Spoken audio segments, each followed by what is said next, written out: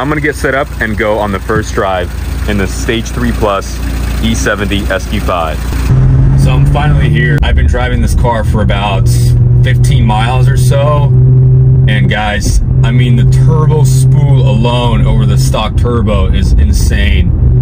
I don't know if you guys can hear it.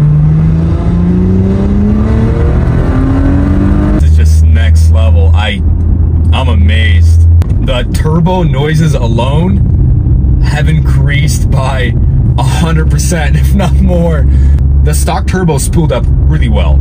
It spooled up so well, you know, around 2,400 RPM, and it was already spooling up. By the time you hit 3,000 RPM, it was spooled up fully, and it was loud. It definitely was loud with an intake and an inlet, but this TTE 810 sounds like an airplane engine.